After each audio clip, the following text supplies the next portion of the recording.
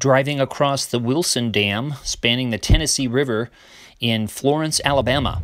It is one of 9 TVA, or Tennessee Valley Authority dams on the Tennessee River, declared a National Historical Landmark in 1966. Construction began in 1918, completed in 1924, under supervision of Cooper.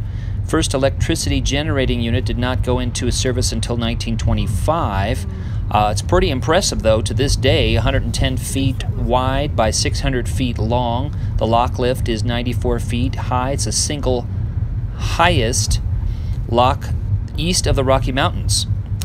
And the generating capacity is 663 megawatts according to Wikipedia.